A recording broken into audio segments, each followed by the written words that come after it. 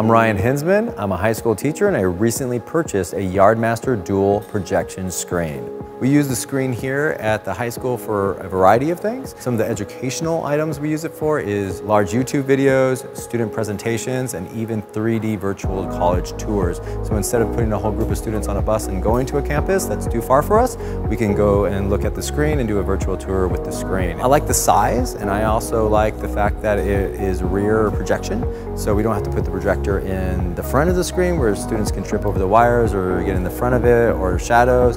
It's in the back and it has that real live movie experience. The stand is very firm, the screen is made out of very durable material. Any teacher can set it up. 5 to 10 minutes. One of the fun things that we use the screen for is movie night, like tonight, where we're inviting over 100+ students to have a real live movie experience here in the cafeteria. We're gonna be laying on the floor, comfy style, right? And we even plan on taking it outside later on in the warmer months.